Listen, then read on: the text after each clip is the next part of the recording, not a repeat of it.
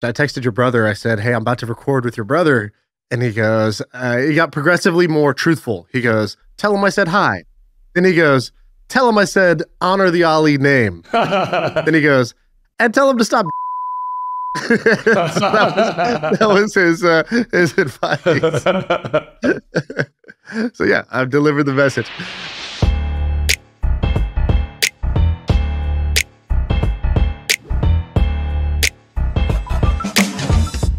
All right, we have Moiz Ali here. You've been on the pod before.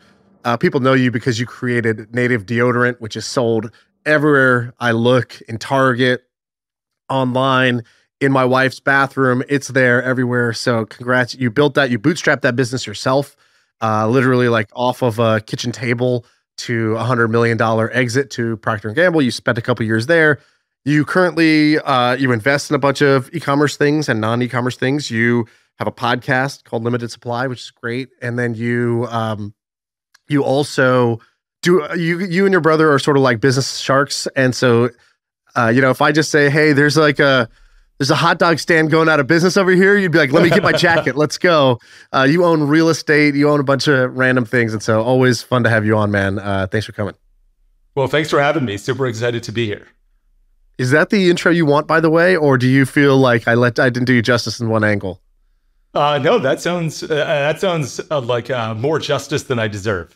Well, you're also good at one-liners. You have a lot of like one-liners. You're very good with language. You've said a few things. You said my two favorite words in the English language: distressed asset. And then one time we were talking to this person.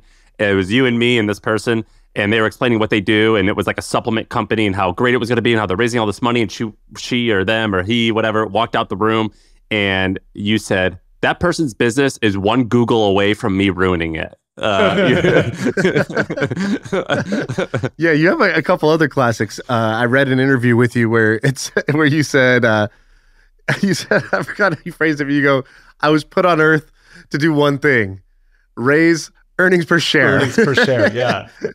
That wasn't me that said that, actually. It was the founder of some other company. I forgot what it was. And it was such a great quote. I loved it. So I stole that quote. Yeah, you're like, I killed him and now it's mine. That's right. Yeah. The other one that I attribute to you, I wasn't there for this story, but I've told this story to like hundreds of young entrepreneurs, and they get a kick out of every time, which is I was like, yeah, Moiz started Native Deodorant. It's super successful now. And when he first had the idea, he told people, I'm going to create a natural deodorant brand. They're like, Moiz, like, do you know anything about deodorant? Do you wear deodorant, Moiz? What's going on? What are you talking about? You're going to create a deodorant company. And you said, I know nothing about deodorant today, but in 6 months, I'll know everything there is to know about deodorant. And that's right. That attitude to me is like, that's the core of what we do on this podcast. So I don't even know if that's a real story, by the way, but I'm going to keep telling it. That's a real story. I remember it was in San Francisco. I was with one of my law school classmates, and it was her boyfriend at the time, now her husband, who told me that. And he's like, what the hell are you doing here? He worked at Pinterest, and he's like, what the hell are you doing starting a deodorant business? I've never heard anybody do something so ludicrous. And I still remember the bar we were sitting at where it happened. All right, so let's do a little segment that I'm going to call Story Time with Moiz Ali. So, okay. Cue the music. Okay, so I'm going to ask you a question. I want you to give me your answer. Moiz, what is the what is the worst way that you've ever made money? Yeah, this is a great story. I think we don't tell enough, or my brother and I don't tell enough. Which is when we were growing up, we owned gas stations, and this is really a family way we made money, and not my particular way. Anyway, we owned a bunch of gas stations, and we would cash checks for people as a service. So if you brought in a check, Shaan, and you're like, hey, look, this is my payroll check. It's $200 for this week or $2,000 for this week. We would charge you a percentage of that check and give you cash for it. And we would take the check and deposit it into the bank. And by the end of our gas station careers, we were doing this at massive scale. Like one of our stores would cash $250,000 worth of checks on any given Friday. Like $250,000 of cash was going through our hands. We'd have like Wells Fargo coming over and giving us cash. And, we'd be giving it we had these crazy, like a bus full of Hispanic immigrants who are roofers would come to our store. The door would open and it felt like 40 immigrants just came out to cash their checks with us. But a long time ago, like what happened early on in our check cashing careers was this guy named FM Porter who came in with a check for his business. And the check was like, $2,000. And we charged a lot because I don't remember why we charged a lot, but we gave him like $1,900. We charged 5% of the check and we were going to deposit the check and earn $2,000. Traditionally what happens is if you're cashing a check, this doesn't happen so much anymore, but it used to happen 15 years ago, you'd endorse the back of it and you'd deposit it at the bank, right? So he endorsed the back of it. We gave him the $1,900. We deposited it and it bounced. And we're like, what the fuck? This was a ton of money for us. We were poor immigrants. We were working at this gas station, probably in 1997, earning $40,000 a year with all 5 of us working at the How old were you?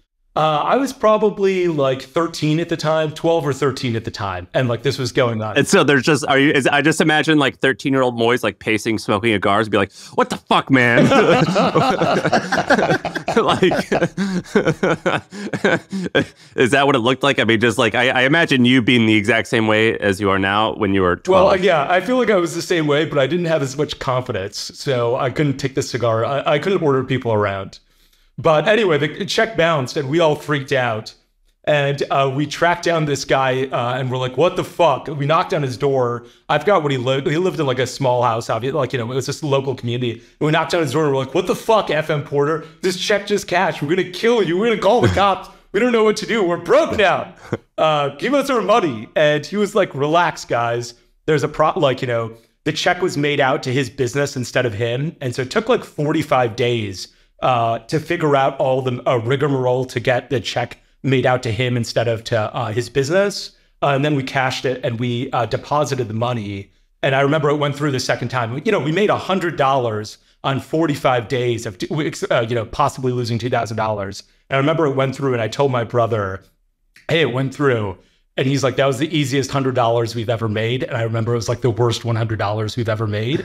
It was just cashing checks that were going bad and constantly being afraid that they were like, this was early on in our career. We weren't sure if we should do this as a service for our business. It ended up being super profitable. Like when you cash $250,000 of checks on a Friday, you're going to make $2,500 to $3,500 on that just for your business on that day alone. But I remember early on, we were taking all these risks and we were like, what just happened? We think that we're not going to be able to pay our rent for the apartment that my family lives in. That's insane. Were you just going back to like math class after your shift? Or like, how were you going after school? What was how did you do this? Oh, to the gas station, you mean? Yeah, because you're like 13 years old. Yeah. We'd go on the weekends, because, we'd go on the weekends. When I turned 16, I could drive and I would go, after class or like on the weekends. I wouldn't go every day, even when I was 16 years old, but I'd probably go at least one weekend or maybe both weekends of the, when I started having a car, certainly. Our software is the worst. Have you heard of HubSpot? See, most CRMs are a cobbled together mess, but HubSpot is easy to adopt and actually looks gorgeous. I think I love our new CRM. Our software is the best. HubSpot. Grow better. We're in the story part of the show. So let me ask you one thing that I don't know is true, but I want you to confirm it. So right by our office, the one that you and I shared, there was a cafe called Native Coffee, I think it was. It was the Native Cafe. Native Juice. Juice. It had the same color and the same logo as Native deodorant. And it was right by the BART stop, I believe. So if I'm imagining what happened, you were on BART and you were just walking around Soma and you saw it and you go, there it is. That's mine now. Is that true or false? That's false. That's false. No, it's not. It's not false. Okay. I'll tell you the story. We got to put the picture up because they're identical. It's an identical. Yes. I actually think they changed their branding in the last 3 years, but you could still find old logos on their Yelp page. Yeah. So it's a little funnier. Like it was actually a block away from where I lived. So I'd walk by it all the time. But, the color, I'm not sure if the color was the same. I know the font was the same. We actually didn't steal the font from them, although I readily admit we did steal the font. We stole the font of our website from Harry's. So if you look at Harry's font, it's the exact same font as ours. And if you look at the colors of our site, it was, and I'm not sure if it still is, the exact same colors that Casper had. So when I was launching Native, it took me about, 3 days to do the whole website. And I was just like, okay, you know what I'm not going to do is hire a logo designer and spend a fortune building a logo and spending a lot of money on branding. I'm going to steal the logo that Harry's has, which is just their name written out in a font. I'm going to do the same thing. I can't steal their colors as well because that would be too blatant. So I'm just going to steal the colors of another website, which was Casper at the time because they were doing really well. And so that's how the font and the colors came together to be what Native is today. But I would walk by that store all the time. And like, believe it or not, right next to Native Juice Co. is the post office. And I was packing all of the deodorants in my own apartment for the first 6 months or a year of the business. And so I would walk by Native Juice Co. with these bags of like, filled with boxes of deodorants. And I'd go to the post office and I'd hand them to the post office. And they were like, is this from next door? Is this like the juice company? You guys, it says Native on the packaging. And I was like, this is not the same Native. It's a different one. And then what would happen is like, 2.5 years into the business, Native Juice Co. came, like the woman who started that business came to our office and she's like, I'm getting so many fucking phone calls for your business, for customer service issues. Where's my package? All this shit. People are just Googling Native San Francisco. We didn't have a phone number. I think Native still doesn't have a phone number posted. So she would be like, I'm getting 40 phone calls a day for you. This has got to stop. You got to figure out a way to stop this. And we're like, we don't know what to do. Like, people just Google Native San Francisco and your name comes up. We're not saying call you. And so she came in like several times. And then, I was like, I told the doorman of the building, I was like, don't let her up any longer. And that seemed to put it into it.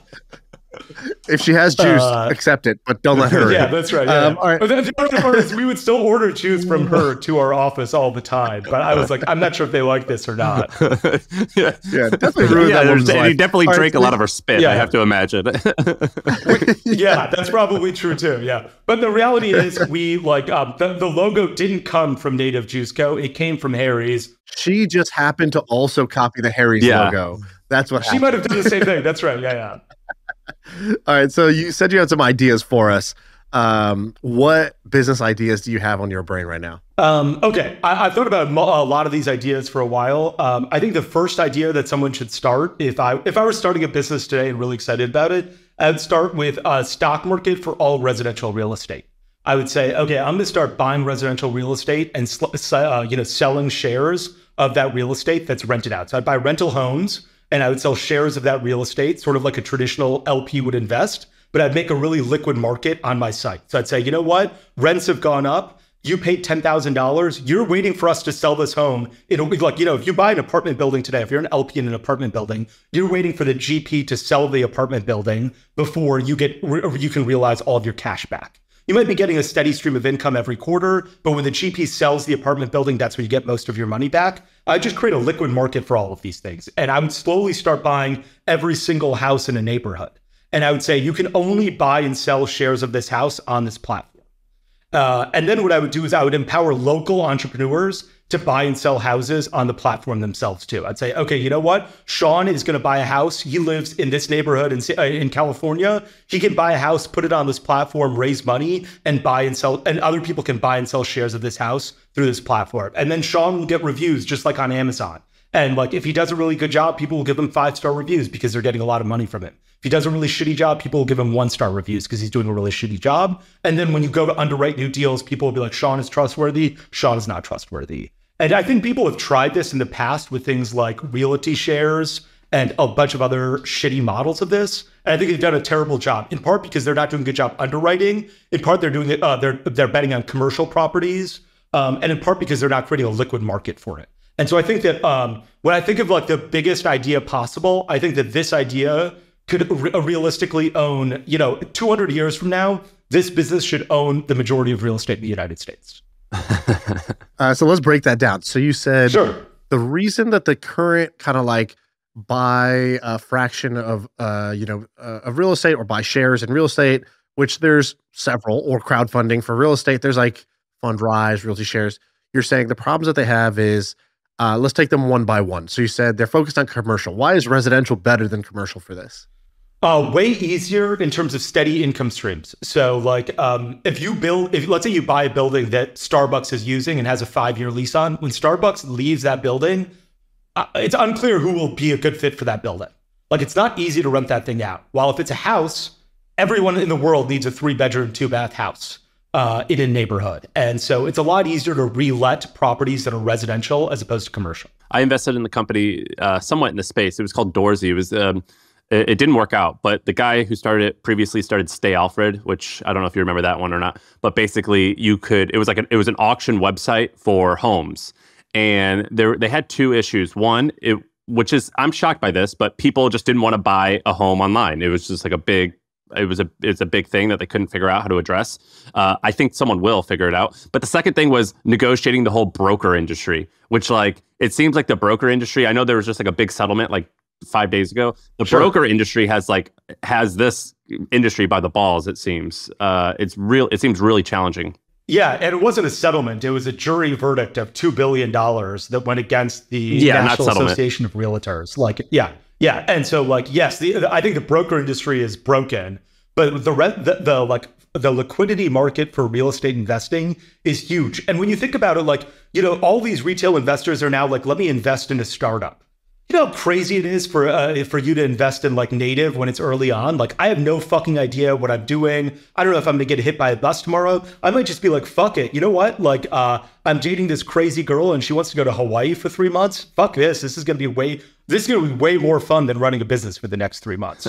So investing in if you can invest in startups, it's way safer than investing in a startup. Investing in real estate down your street where you're I know who's going to rent this house. I can monitor it. I can drive by it. It's a tangible piece of property. If this guy doesn't pay rent, somebody else will. It's not going anywhere. It's way safer. And I think when I think of retail investors, I think retail investors would be way more excited about investing in the local community they live in and being I own a share of this house than they do being I invested in this Pakistani guy who really likes and he seems not to be that reliable. And so you have this idea. Why do you think that the person who's buying these rental properties wants to do this? Just because they want the liquidity so they can go buy more properties? What happens here? And how much of the property you think would go on the platform versus they own? Would they, in an IPO, they issue 20% of their stock or whatever to the public. What would it be for the house? Yeah, I think it's really the GP can be look, I want to the guy who's sort of underwriting the deal and sponsoring the deal for better or for worse could be look, I'm going to put in, this house costs $200,000. I'm going to put in $50,000 of my own money, or I'm going to put in $20,000 of my own money. And in that same way that right now, if you invest in a much larger, if you invest in a private equity fund, one of the common questions you'll ask is the guys who are running the private equity fund, how much of their own money is at risk? Because that means that they care and believe in their private equity fund. Similarly, here it could be the same question. How much of your wealth or how much investment are you putting in this real estate when you purchase it? And the reason that the sponsors would want to do this is severalfold. One is, they want to create a liquid market. They want to raise money, right? They want to raise money from retail investors. And it's really hard to raise money from retail investors. Two is they can buy and sell shares later on for themselves as well. They could be you know what? I bought $40,000 worth of this house. 5 years later, that $40,000 is worth $80,000. I want some cash off the table, but I still want some liquidity. I'm going to sell $40,000 of shares in this house and keep some money invested as well. So I think for the same reason that people want to invest in the stock market or, sponsors invest in their own deals, sponsors in this would invest as well. So Moiz, I'm going to pitch you 3 other real estate ideas in rapid succession. I want you to tell me your favorite to your least favorite. Okay. All right. The first one is this company I didn't invest in, but I regret. I don't know how it's doing. I haven't talked to the guy in a while, but I regret not investing because I thought it was a good idea. It's called Home Options. So what he's doing is this guy goes to Sam. Sam owns a house. He goes to Sam and says, Sam, I know you're not trying to sell the house right now, but here's the deal. I'll give you $1,200 right now. And all I ask for is that when you do decide to sell, you let me, I own the option to be the broker on the house. So I'll be your agent. And actually what I do is I'm not myself the agent, but I partner with top agents in your network. And they don't know when you're going to sell your house and they don't want to keep having to knock on your door and bother you. So I'll give you cash today so that they can be your broker, and one of these top agents gets the right to be your broker 20 years from now, whenever you sell. And they're just buying up options, the right to sell these homes, because a home, when you sell, the brokers take, let's just say the sell side's going to take 3%. They're getting, let's say the average is $15,000 or something for that sale. They're willing to buy that option today for $1,000. And so that's idea number one, home options. Going through and buying that. All right. Idea number Shaan. 2 is... Yep. I invested in it. The only thing that could have made me feel worse about not investing in this is that Sam invested in this. Is it doing well? Because I every like 3 months I think about this business. I think that's gotta kill. I went through my email and I haven't gotten an update from them in like a while. So that's not a good sign. Yeah. Which unfortunately means it's probably not, or it's absolutely crushing it. One of the two. I used to think that's always a bad sign, but then I started hanging out with Moiz's brother, and he's like, investor update. Why would I'm going to kill it in this business. Why should I tell you about how it's going? I need to know this. Yeah, that's right. Yeah. Are you that way too, Moiz? Do you like, do you provide updates? Or one of our investors was this guy named Jeff Hollander from 7th Generation. And he's like, what would be nice is like a monthly or quarterly investment update. And I was like, here's your money back. You and I will never chat until I call you. And if you're not okay with that, here's your money. Anymore. I don't ever. Yeah. I was like, I couldn't care. Like, I will never send you one piece of information about this business unless I want to, unless I need something from you. Don't you think it's good hygiene to like, just kind of, even for your own thoughts, to be like, how are we doing? Let me take a step back here for a second and just write down kind of for my own clarity of thought, or no? I think that is good hygiene, but I don't think you necessarily have to share that with other people, especially with other people. Like, I think the three of us are probably investors in similar businesses. And, oftentimes I walk around and people are like, here are the numbers of this other business. And I'm like, somebody has leaked it to them. And I try to be really careful as an investor to never leak information, because I know I would never want my information leaked. But like that information gets around the street. And, I've seen so many startups launch because they're like, I heard this guy was doing really well, so I should just do the same thing. Like, how many competitors of Athletic Greens exist? Because everyone's like, yeah, we know Athletic Greens is doing really well. Right. What are the other two, Shaan? All right. Second idea. This is your brother's idea, actually. I don't know if he told you this one. Pipe for real estate. So I think I can share this now because he's talked about this like, I don't know, a year ago and didn't end up doing it. Pipe for real estate. The idea here is you're a landlord. You're going to collect rent every month. Pipe came through and was like, hey, let me turn those monthly checks into one annual check, and I'll take a 8% fee off the top. So let's say you were going to get $100,000 of rent from this property. I'll give you $92,000 today. I get to keep the 100, and you get $92,000 that you can go invest in your next property, or put into tenant improvements that will let you raise rents or something like that. Here's cash flow today up front. So pipe for real estate. Real estate's a huge market. Why do landlords have to wait to collect the check? No more waiting is our slogan. All right, now idea number 3, final idea. I did invest in this one. So Steady Capital. So steady.capital is their URL. So they were like, hey, look, everybody knows that most millionaires build their wealth through real estate. That is a time-tested, approach to wealth building. Most people actually even they would love to own a rental property and be getting a rent check every month. But most people don't trust themselves to find a property, vet it, buy it, manage it, all of that. And so they were like, we'll do a Robin Hood for real estate type of thing where you just decide how much monthly you want to put into real estate. You say, I'm willing to put away $500 a month into real estate. And they basically let you take the $500. They'll put it into a real estate project that they are kind of vetting from like proven operators. And then every month they'll say, hey, here's you got $112 of, rental income from your property this month. Yeah. Or you now own, pieces of these 6 properties in 6 different markets, and you're making $600 a month of rental income. Like I put $5,000 into one deal and I just get this check every month now. And it's actually the first real estate that I've done that I didn't own because otherwise it just stayed on my to-do list. All right. So those are the 3 ideas: home options, pipe for real estate, and Robinhood for real estate. Steady Capital. Rank them from your most favorite to your least favorite. Go ahead. Okay. I wasn't like it. I was expecting home options would be number 3 when you told me about it, but in fact it's number 1. Steady Capital, and then pipe for real estate. And I'll tell you why. Pipe for real estate exists, and it's just called a cash out refi. Like, it already exists where you're like, look, I'm getting I'm getting money from these from these tenants, and I can take cash off out of the property. Like, what's not going to happen for pipe for real estate is someone's going to come in and be like, wow, you're 100% levered up with this debt. let me also give you more cash. You're already paying for the debt. You're already levered. So I think pipe for real estate exists. And I think, Mark Lohr started this company and he just raised $350 million. Did you guys read this thing? I'm not entirely sure what it is, but it appears to be like a restaurant delivery business where he partners with like, Wonder, fancy. I think. That's right. Yeah. And so I feel like, I'm not sure if this is the case, but it seems like that's sort of like a startup branding to something that kind of exists in this space. I feel like pipe for real estate is the same. Mark bought Blue Apron. Oh, he bought Blue Apron. I knew they sold for under $2 million. I didn't know he was the cash behind it. Yeah, he bought it. Yeah, so he is. I think you've nailed it. That sounds like that's what he's doing. But go ahead. Yeah. Home options is I think the hard part about home options is right now, like particularly in the last week, right now, we don't know what realtor commissions are going to look like in the future. And you also just don't know how long an option this is. Is it $1,200 in the ground today for 20 years or 30 years?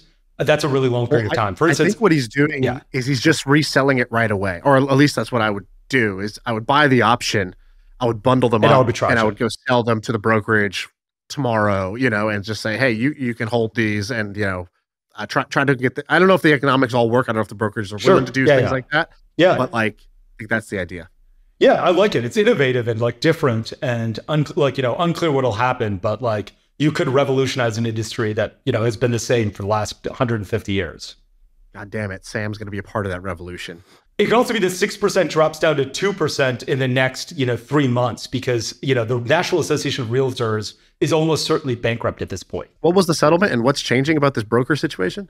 Yeah, it wasn't a settlement. It was $2 billion. I'm not entirely sure what it was. It was like price fixing across realtors, basically saying, hey, you can't be on MLS unless you agree to pay everyone like a 6% or 5% brokerage, something to that effect. I haven't gotten into the details of it, but like the judgment was $2 billion. And I read this Wall Street Journal article where once the judgment was had, plaintiffs' firms, file lawsuits against the National Association of Realtors in every single state. And they're like, we think that we'll get $40 billion in judgments as a result of this, which will certainly bankrupt that organization. Can you talk a little bit about this founders card thing? Because I know you've been tweeting about that for like 2 years now. And that actually surprised me that you were interested in it.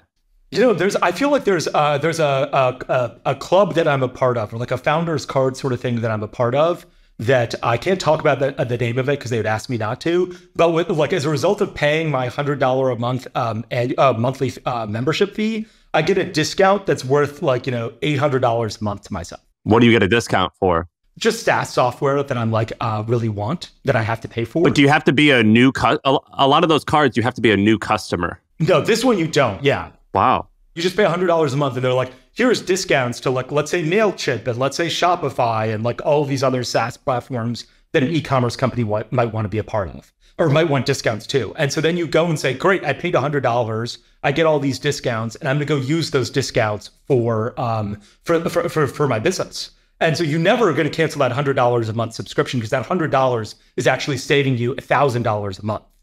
And I don't understand why there aren't more of these for smaller niche industries. And I think e-commerce is a great one. What P&G does? They go and they go to Snapchat and Pinterest and Facebook and they say, look, we're going to spend $250 million across our portfolio on your platform, but we need a discount because we're spending so much money. And they get that discount. They get it from Facebook for sure, because I've seen it. I'm pretty sure Pinterest and I'm pretty sure Snapchat. But I guarantee you they get a discount for Facebook because I've seen it. I saw it when I was running native as a part of P&G. And so I'm not sure why smaller businesses don't organize and say, look, we're spending this much. Let us also try and negotiate discounts with platforms. Why don't we all negotiate a discount with Yotpo or with Okendo or with Postscript or with Klaviyo and say, look, there's going to be 400 of us together. A lot of us are going to use this software, but we need a big discount. That's a lifetime monthly recurring discount. And so, sorry, you have one of these cards. This is not an idea. You're saying you have one of these cards, but you're saying it's like a secret. Like you don't, they don't want more people to have the card, or what? Correct. They would not want me to talk about who they are. But yes, as a result, I get discounts to software that I wouldn't get otherwise. And it costs me $100 or $140 a month. Why don't they want to talk about it? Yeah, great question. I'm not entirely sure, but I'm sure they would tell me not to talk about it. Do you think they'd want more than $100 a month? Well, there's... Yeah, wouldn't they want more customers? Some Spidey sense is going off here. What's going on? Why? I mean, is this a shady thing? Sam, this was your idea. Like you, not your idea originally, but like Sam told, I mean, I don't know, 7 years ago when you were running the hustle, you were like, I'm trying to think of a new product. And you had 3 ideas. And I remember one of them was basically trends, which is the thing you ended up launching. Another one was this idea for the Founders Club card or whatever, which was, I think you were comparing it to the AARP. You're like AARP for kind of like millennials or founders or something. And I can talk about the AARP in a second, but yeah. That was the second one. What was the third one? You had one more. I don't remember that third one, and I thought the card was the best idea. I was like, oh, you should for sure do this card. If I had this on, and in fact, now I'm just going to do the card off of the MFM audience because I'm like, this is way better and it's a win-win. I might be a few months ahead of you. Why didn't you do that card? The reason why I didn't was I couldn't figure out entirely how to differentiate from all the other offerings that already existed. It was also quite challenging to get in with some of the brands in order to negotiate bulk deals. The argument being, well, these companies already spend with us. Why am I going to give them a discount? And I couldn't come up with like the perfect rebuttal for that. And that is where I was trying to figure out how to make it happen. And what is the rebuttal to that? The rebuttal for that is your competitors are offering it, right? So you basically have to go get the number 2 of every space and say, hey, we can move you some customers if you make this attractive. And then you go back to number 1, you say, hey, number 2 is offering this and people are moving. You should match it. Yeah, and like new people who get in are going to use number 2 instead of number 1 because they get the discount. Exactly. And we continue to have new customers and we're just going to keep telling them, go with this company because they offer, a benefit. And the reason why I was interested in it is AARP. So AARP, I actually don't know what it stands for, but it's a club for people above 60 or 50, I think. 50? American Association of Retired Persons. Yeah, retired people. So I guess it's 60. They do about $1.5 to $2 billion a year in sales, and they have millions and millions and millions and millions of members. The way they make business revenue is, I think they only charge about $100 a year to be a member, and like most everyone, when you turn 60, you get an invitation in your mail. And what you do is you get discounted health insurance, and they make another side of their business is making money. It's basically an affiliate fee. So I think they partnered with United Health, and they have the United Health AARP plan, which is discounted plan, but also a plan specifically for whatever 60 plus people have. And they are, I think, one of the largest lobbying groups in America. It's a huge lobbying group. They basically kind of shape the government in some regard. And so I thought that was super fascinating. It's a really fascinating company that's existed for decades and isn't going to go away anytime soon. And there's already other businesses doing this. Like, think about Y Combinator. When you get into Y Combinator, I think they're like, you get $250,000 of AWS credits. You get a bunch of like Stripe processing charges for free. And like those businesses are like, you're going to grow. We're going to make money at the end. But it also makes like, when Y Combinator is selling you on giving you $120,000 for 7%, they're also like, here are the other benefits that you get in this business. Right. So anyway, I'm on board with this. Do you want to do one more? Yeah. What's the other idea? You had something around Shopify for high end or something for high end D2C. What was that idea? Yeah, sure. Shopify is fantastic. I'm a big shareholder in Shopify. I love them. I built my career in e-commerce. The reality is it's wonderful for businesses going from 0 to $50 million.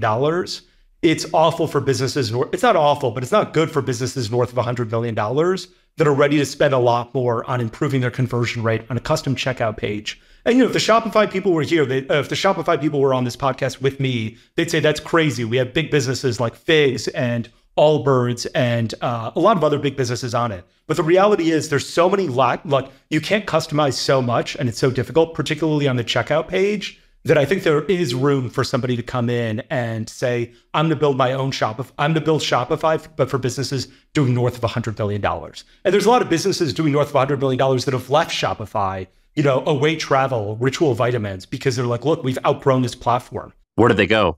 Probably usually a custom built stack, sometimes with like this backbone of an old business called Spree, which I think was like this open source e-commerce platform when you were growing your business, but I don't think it's around anymore.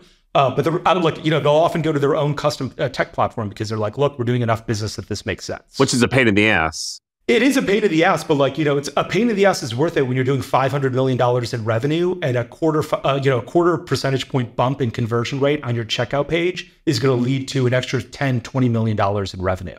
It's completely worth it then. And Shopify's one page checkout Like they launched that in the last 6 months. That's been something that people have wanted for a really long time.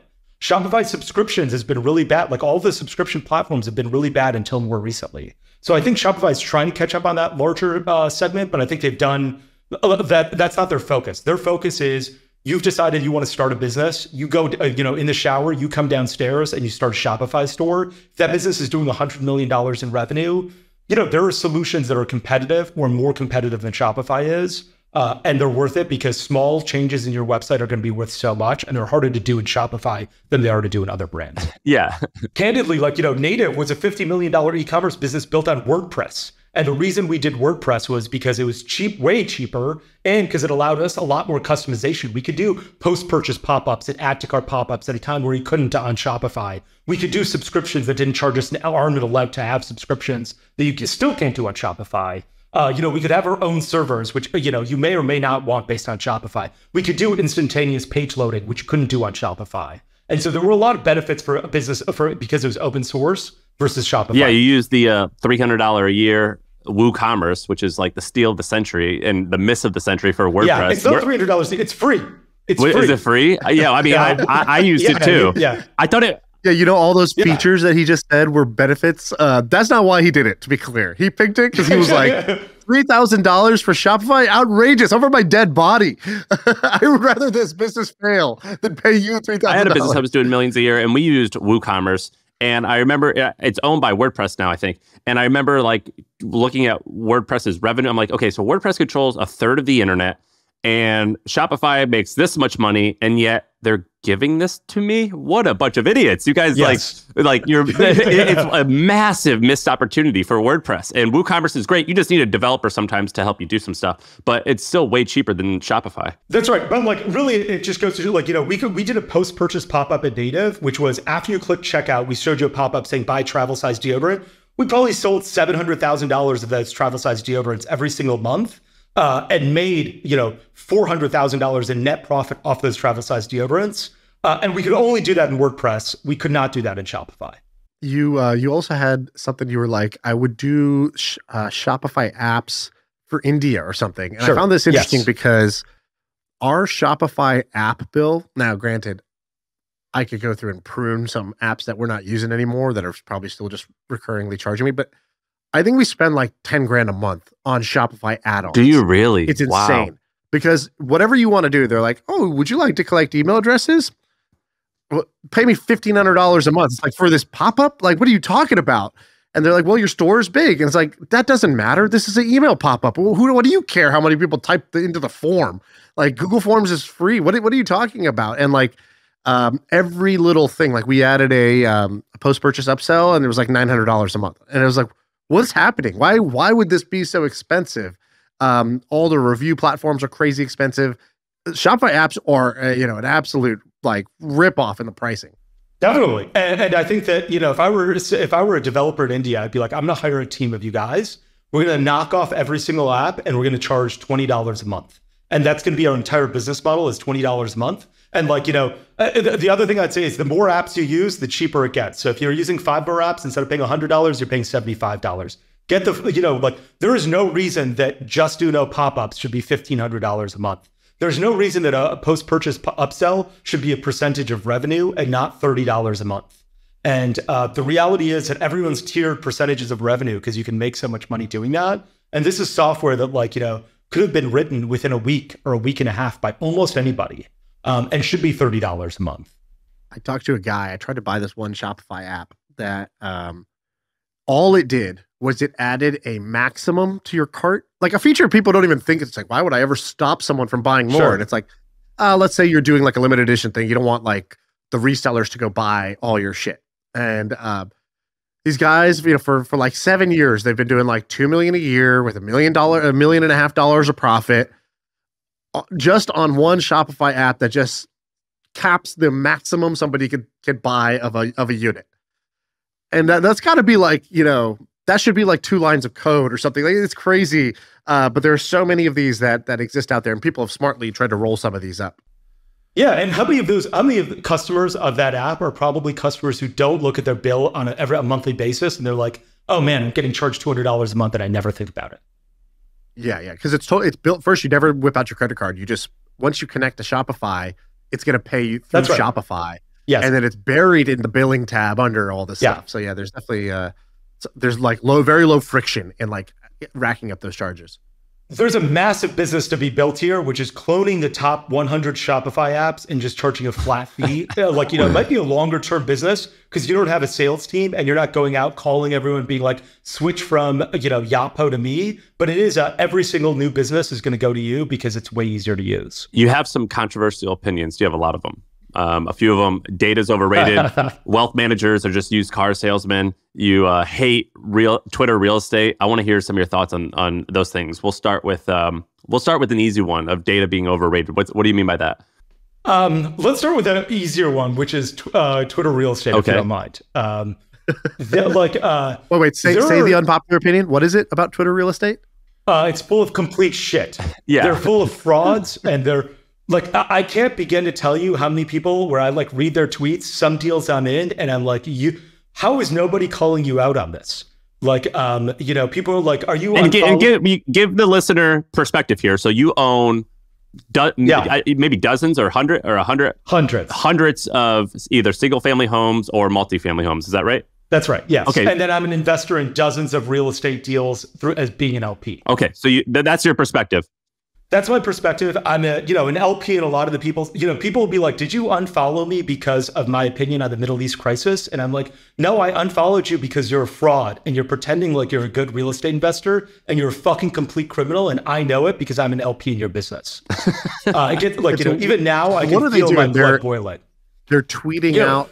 They're tweeting out their returns. They're like, here are our returns. And I'm like, these are not returns that I've realized as an LP in your deal, as an LP in your businesses.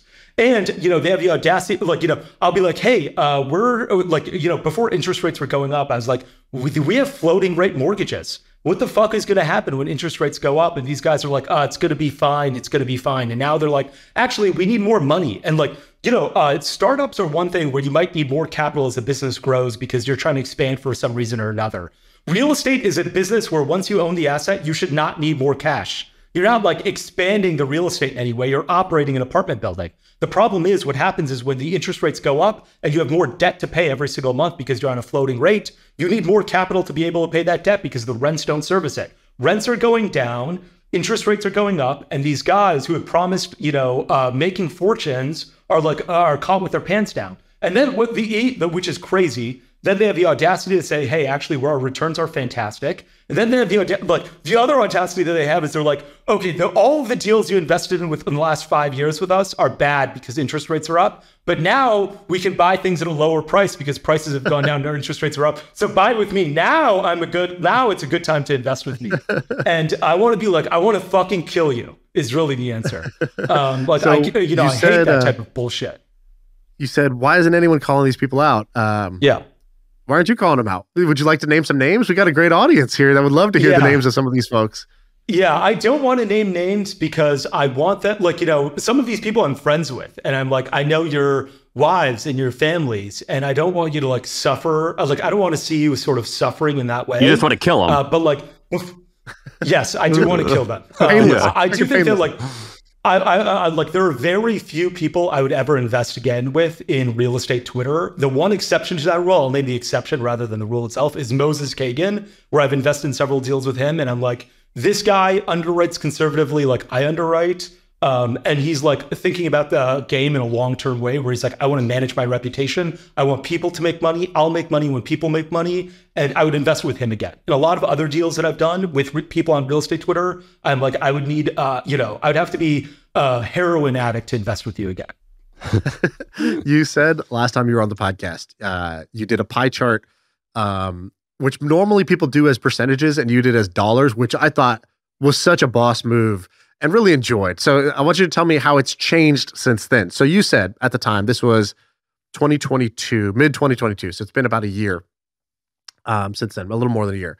You said, I got 10 million in private equity, 40 to 50 million in cash, which is short-term bonds. I'm waiting for bond prices to come up, you said. Then you said, wow, that was so smart.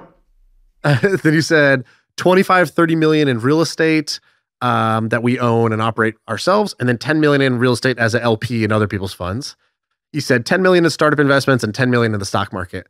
Has that changed? Have you made shifts since then in how you are investing? Yeah, sure. Good question. It hasn't changed dramatically. I would say the $40 to $50 million in bonds is probably somewhere at 60 to 70 today, but it's still in short-term bonds, which are yielding a lot. I'm starting to get a little bit longer as like the yield curve starts to flatten. Like right now, if you buy a 1-year bond, you'll get about 5.5% interest in a year. If you buy a 10-year bond, it's a little bit under 5. A year ago, it was like 5. It was, let's say, 5% for a year, but 4% for 10 years. And now the curve was inverted, and now it's starting to flatten a little bit. And as it continues to flatten, I invest in longer-term bonds rather than just short-term bonds. I probably have $15 to $20 million in the stock market at this point, heavily concentrated in Facebook and Shopify. Probably P&G. You tweeted out this funny thing. It was your IRR versus S&P, and you're like, you quoted Legally Blonde. You're like, what? Like stock investing is hard? It's hard. Yeah, that's right. Yeah. And what was the returns? What was the comparison? It's probably up 30% for the year. Yeah, versus S&P was like 3 or something, or 10, 12 or something like that. Yeah. But you didn't say what you owned, and in my head I was like, I bet that is literally just Facebook. Yeah. Yeah. It's a lot of Facebook. Facebook and Shopify and P&G. You and your brother kept buying the dip. Like Facebook was getting crushed, yeah. I don't know, a year and a half ago to up until 6 months ago or something. And every time it went down, I remember your brother and I think you also were like, hey, is everybody insane? Great. I can't wait to go buy more Facebook today. And the earnings, and psychologically it's hard, right? Earnings come out or big stock move happens, it goes down. And to be like, all right, woo, let's go. But let's buy in more. That takes a totally different mindset. What drives the conviction? Because it's obviously not a reaction to you're not reacting to momentum. In fact, you're betting against the current momentum. Sure. So what made you believe that that's like a place that you wanted to be investing? I would say two things. One is literally every single business I know that's an online retailer is entirely dependent on Facebook, whether they realize it or not. Like the best businesses in direct-to-consumer are entirely dependent on Facebook. The worst businesses are diversified. And it's that simple. If you're like, my business lives or dies by Facebook, I'm like, you're going to have a better outcome than if you think your business lives and dies by YouTube ads, brick and mortar. Actually, brick and mortar is an exception to that, but like YouTube ads. I'm diversified with my advertising strategy. I'm investing a lot in TikTok. That means you can't get the thing that works for everybody and is the biggest advertising engine in the world to work for you. You're going to miss out on a ton of opportunity. And so I'd say that is one of them. But like the reality is, and this is a little bit of a longer story, when the financial crisis hit, my father, who had been conservative his entire life, he was probably like 70 years old at the time. And he's like, this doesn't make sense how cheap these houses are.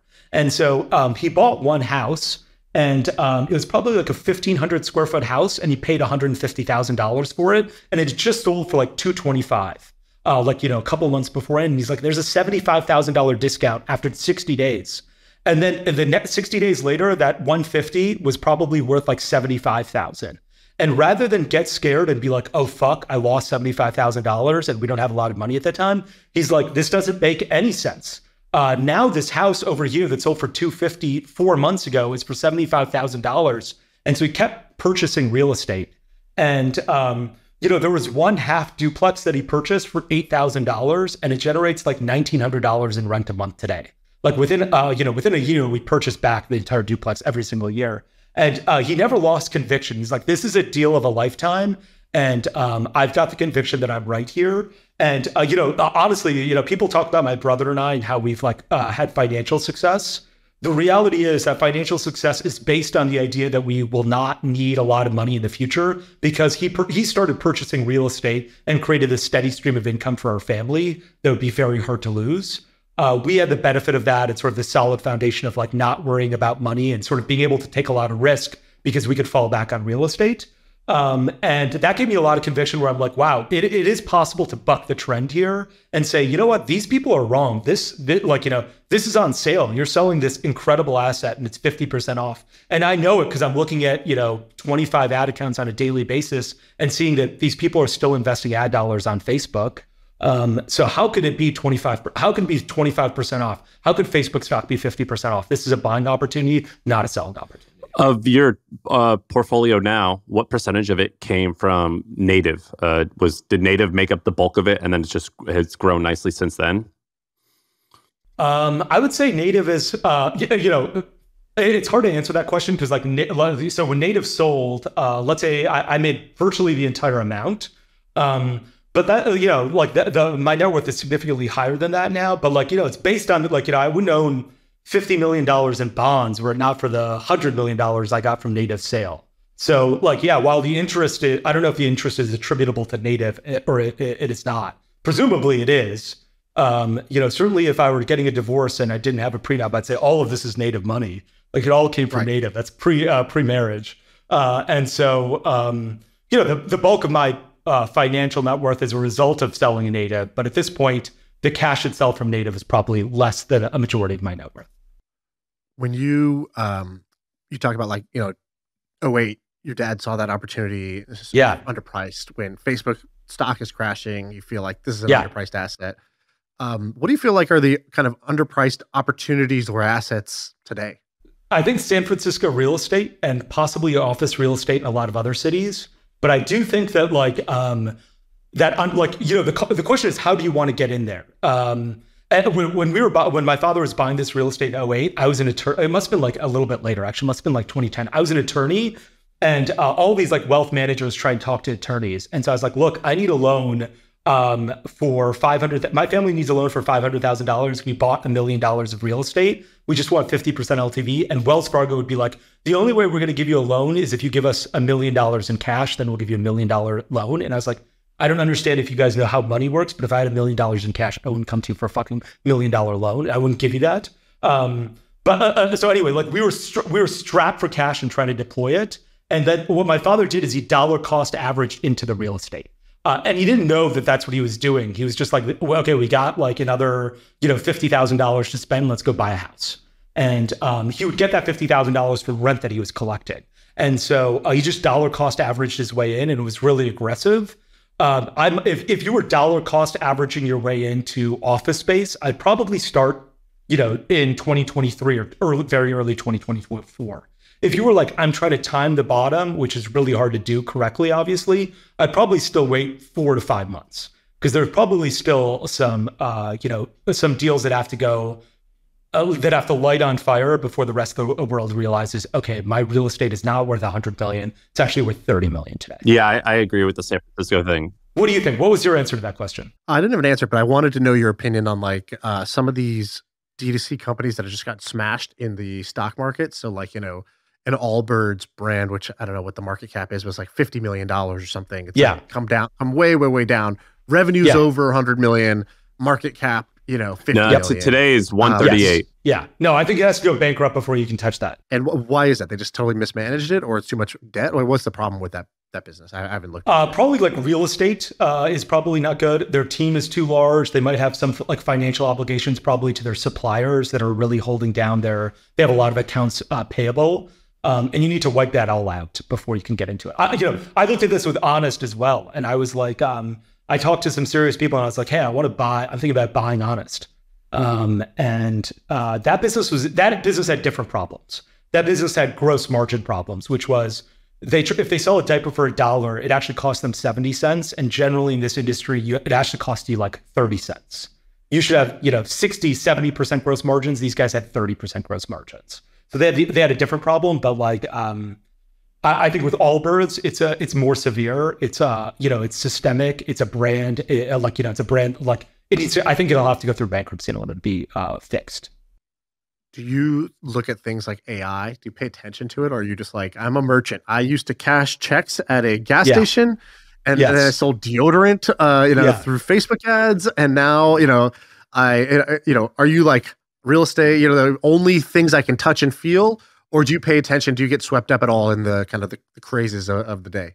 like AI? I think I get swept up a little bit, but I'm probably more cautious where I'm like, I want to see how this thing makes money. I remember our last podcast, Shaan, you were like, how much do you have in Bitcoin? Because that was one thing on my pie chart I did not talk about. And I was like, probably less than $500,000. And today it's, probably less than $200,000. I'd like to know how I'm going to make money. I guess I'm far more risk averse than most entrepreneurs.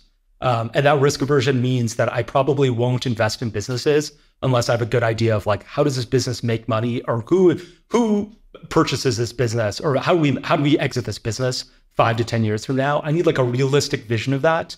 And if I don't have that, I'm probably less inclined to get behind it. And so I think that's made me shy away from Bitcoin. That's made me shy away from AI, probably to my own detriment. Are you managing everything yourself? And what tools are you using? Is it just a sheet, just an Excel sheet? Yeah, there's a Google sheet my brother and I share where we're like, here's your investment. Like, if it's here's a fund, here's how much we've committed, here's how much we've invested. If it's a startup, here's how much we've put in. Do you guys still have like one bank account? He told me once, he was like, yeah, it's kind of just like a family pot of money. I'm like, how does that work? A little bit. A little bit, yes. Is the honest answer is yes. Still, in very many ways, I think the answer is yes to that. When you see him buying something stupid, you're like, you're spending our money, bitch. What are you doing? Well, I knew he was going to buy you a gift one time, and I was like, well, he's kind of buying himself a gift, right? If it's our money. You don't you don't like wealth managers. So do you manage everything yourself? Because that's a full-time job almost. That is a full-time job if you want to be good at it. And if you don't want to be good at it, it's less of a full-time job. Like at this point, I'm mostly content with, if I'm not making a startup investment, I'm generally going to think of the S&P 500 or a US Treasury. I'm not like chasing the extra yield where I'm like, if I put a lot of effort into this, instead of the US Treasury, maybe an Uber bonds that are dated in 2025 are paying 6.2%. But you have to analyze what's the tax implication of this Uber bond versus a US Treasury to determine net yields. I'm not like that. I'm just like, give me the US Treasury. The extra 1% yield isn't worth it. I'll go make a percent elsewhere. My wealth managers, I've been through several now. I've been through Goldman Sachs. Goldman Sachs, Goldman Sachs is like, always consult us before you make an investment. We'll just give you our real opinion. And I did that for a while, and I was like, okay. I thought you guys were just going to be like, is this a good idea or a bad idea? But they're always like, no, give us the money instead. I used to tell the story. I went to like my Goldman Sachs's, like my wealth manager's boss. I had her come over to the native offices, and I was like, look, I believe that if I told my wealth manager that Bill Gates was ready to give me $1 billion tomorrow, if I let him borrow this pen, and he signed a contract to that effect and put the $1 billion in a briefcase and give me the briefcase, you would say, don't do that deal. Give us the pen instead. Like they would not let you loan $1 to Bill Gates if he was going to give you $1 billion tomorrow and he pre-funded the $1 billion. They'd say, give us the dollar, we can do better with it. Let us earn fees on your dollar. Don't take the $1 billion, let us earn fees. And I told my Goldman Sachs wealth manager's boss, I was like, this is how I feel at your organization. It is fucking horrific. I still feel that way about them. I'm still angry at them. Then I went to this. Tell me how you really feel. Yeah. I'll tell them. One of the funniest tweets I ever saw was you go, oh, here's a photo of every 3PL owner that I've ever seen. And it was a picture of the Hamburglar. It was so funny. It was so funny. Oh my God. And I couldn't even imagine what you were going through that would get you to the point where you're like, I'm going to tweet this out. And where's a picture of the Hamburglar? Because that's how clownishly criminal these guys are with how they rip you off. It's so that true. Was so funny. My last wealth manager was like about a year and a half ago was like, you should invest everything into bonds right now. We think the Fed is going to engineer a soft landing and everything's going to be perfect. And so you want this you'll get a 3% yield if you invest in a 5-year duration. So basically you'll get 3% a year, but you have to commit to that money being invested for 5 years. And so I put I think it was like $5 or $7 million to that and against that strategy. And then a quarter in, like probably 3 months later, I was like, you know what? I don't believe in this. Sell everything right now. I'm going to take a loss. I don't think we're going to engineer this soft landing. Interest rates are going to go up. Inflation is 9%. What the fuck are you guys thinking that we could engineer a soft landing here with interest rates staying the same, as interest rates remaining the way they are and inflation being 9% you think that I should get a 3% yield? And so we sold the $7 million.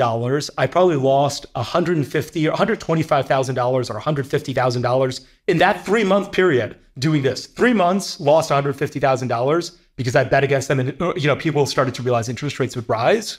And since then, I've just invested in 3 months, 6 month, 1 year treasuries to take advantage of the yield. And so the guys who are the wealth managers, their job is not to understand markets. Their job is to understand how to sell you an asset. They're just car salesmen who sell financial instruments rather than cars. And they're just as sleazy and just as slimy and just as charismatic as well. And I trust. Have you seen Seinfeld where George Costanza is in a car dealership and a car dealer is walking towards him and he's like, "Stop right there, otherwise I'm going to leave." That's whenever my wealth manager is like, "Let me sell you this asset," I'm like, "Stop right there. I'm going to hang up the phone if we continue this conversation. VOO or U.S. Treasuries. Don't try and sell me anything else. I know how you guys think." Are you ever going to start another company again and make that your thing? You missing it? Yes, definitely. I think that I can't turn $100 million into $1 billion. I can only start a business that sells for $1 billion. So I think the answer is yes. In fact, I'm certain it is. Hey, what happened to the guy on Twitter who said, "Hey, money's not going to make you happy. It's your friend and your family and your." What did you say? You had some tweet about this the other day that I was like, "Do you hire a ghostwriter? Who is this? This is not on brand. This is not the guy who said I was put on earth to increase earnings per share. I like the old boys." The guy who was like, it all can be true. It all can be true, right? He wants to get after it. You don't have to do it just to make you happy. You do it just because it's exciting. And I think it all depends on the mood you're in, where you're lonely or spending a lot of time with friends, and you're like, "Wow, this is great." And then I'll spend time with friends, and this guy will be like, "Yeah, I started this direct-to-consumer business. I'm doing $100 million. This is our second year, $20 million in EBITDA." And I'm like, "Fuck friendship. I need to get that." And so I think it's all the grass is always greener. And so sometimes I'm in the I had this other two where I'm sometimes I want to be a warrior and make a lot of money. And other times I want to be a civilian and just spend time with loved ones. I don't have a good answer to that. I see a therapist and she doesn't have a good answer to that for me either. Hey, no, there's what is it? Sun Tzu. It's better to be a warrior in the garden as opposed to a gardener in war. So, you could still be this crazy person and chill every once in a while. That is a great quote. I've never heard that before. That's awesome. What are business ideas that you guys have? What's a business idea that I should start? If I want to start a business, what's what you guys talk to a lot more people than I do. What's a business idea I should start? Well, my honest opinion is that you now have new advantages. And so you could start a new business from scratch, but I really do think the thing you should do is take a huge slug of capital, buy something that is already worth $100 million. You could take something from 100 to 500 or 100 to $1 billion much easier than going from 0 to 500 with a new product in the marketplace. And so I think that's where I would start the process of thinking about I think you'd be very successful doing that or buying I forget the guy's name, Nat something, the guy who bought the trading card company, like an old what was it called, Shaan? Yeah. Nat Turner, is that his name? Nat Turner. Yeah, he bought a trading card company and he's like, "I'm going to make this cool again." I think you would succeed doing that. But my read on you is that you are significantly more of a creator and an artist than you want people to think. And I think that you have to, because I saw how careful you were about customer service and about the brand. And even though you want to act like this tough guy, you were like, "I'm going to answer 200 customer service emails and I'm going to delight them." And I remember about the website, you act like, "Oh, I just copied this, I copied that." There's a lot more thought and care than you give that vibe out. Absolutely. And so if I had to tell you what to do, it would be start something from scratch and make it art. And then also have that 50% of you that, only cares about EBITDA or whatever. But my opinion is of who you are is you need to be a little bit more of an artist than you have lately. I couldn't agree more. I appreciate that. Yeah, I actually agree with that. I also think what I would not do is I would not do another D2C brand, even though you know how to do it and you could do it in your sleep at this point, just because you're playing the same level of the video game that you already beat. And what's more valuable than the money you would make in that is you have certain number of years of you're in peak mental, physical abilities right now. and like use those years wisely. Either go do just the funnest things you can think of, around the world and travel and do all that good stuff. Or if you are going to do a creative project, make it one that like, puts those to good use and to good challenge. Like if you came to me and you said, I'm starting another D2C brand and it's going to be, not deodorant, but whatever, some other thing, I would be like, okay, that's cool. I'm sure it's going to be successful, but I don't think that's what will make you more successful. Yeah, but that's bullshit because native deodorant, like I use the soap because like I trust the brand. Like he built a brand. I mean, it's a trusted brand. Partially because I know Moiz. I don't know the owner now, so I don't know actually if they're sticking to what the promise. You don't know Procter? Well, I don't know if they're actually. It's the opposite. I think if they own it, they're probably going to ruin it. But like if you were to create like some type of food that is a healthy option or something baby formula that's a healthy option, I actually think that would start and look silly, but it actually has massive implications and would make, I don't like even saying this, but it could make the world even a slightly better place, and you could find some fulfillment in that, and it would look just like another e-com brand. But as long as it's not like something stupid that doesn't matter to people, like for example another Allbirds thing, but something that I put in my body, or something that makes my kid healthier, something like that, I think that could fulfill you. I appreciate that. And I appreciate that inspiration as well. I think there's truth to both those things. Like I want to build something big. Like one of the reasons that I haven't really gotten excited about anything is because I want something to be, 10 times bigger than my last business. And that's, that's hard to do and hard to be excited about and hard to say, you know what, I'm going to spend the next 10 years of my life building this business. And that's what's made me really cautious about it, but in a way that I think is, making my mind less flexible than it was 5 years ago. Well, you better get on it, man. You don't want to be a has-been or a one-hit wonder. I think Tell me about it. I think that native is it's a home run for everyone else. I think it's a base hit for you. But I'm like, every day I'm like, what's he doing? What's he doing? Is he doing it? I'll see you tweet something. I'm like, is that going to be the thing? Is that going to be the thing? Is he going to actually call in? You're going to be like Uncle Rico bragging about how you almost took state in high school. Like you know what I mean? That's right. What a nag. What an amazing nag. Well, hey, look. No, that's great. It's not a nag. I'm saying it's a compliment. It's a compliment. Look, it's a compliment. Yeah. You're gonna do great things, but whether you're gonna finally nut up and actually do it, and that's what I'm eager for. Yeah. In fact, my banker from the native sale texted me yesterday, and he's like, November 8th is the 6-year anniversary of the sale, and so like it's been 6 years since I've been sold the business, and I think so far it's been my magnum opus. Hey Moiz, you want to feel some anxiety today? It's been 6 years. You want to fuck up your day? Here you go. You know what that is? He's doing home options for investment banking. He's like texting me once in a while, being like, "Hey, when it's time to sell this in your next business, don't forget about me. I'm still texting you." What was the what's the sales now of native? I bet you that's doing 200 or 300 million a year now, right? 500 this year. 500. Oh, coulda, woulda, shoulda. No, I'm joking. It's a lot. I would have sold probably as well. I don't think I could have done. Yeah, I don't think I could have done what P&G has done without that. Like they made it an amazing brand. They think about product development. They think about shelf space. They think about things in a way that's really spectacular. And I'm not to say that there are things where I look at them, I'm like, ooh, I wouldn't have done that. Like I definitely see that once in a while. But ultimately, like, the reason that I sold when I did was I wanted to learn from people who are masters at something about how to grow something from, 30 to 100 or 500.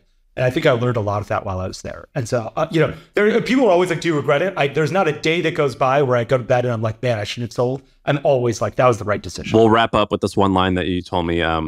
You were saying, you were telling me about the sale process. And they were like, so how are you going to expand? And you looked at them all dumbfounded. I go, and you go, well, can you write the words native on a shampoo bottle?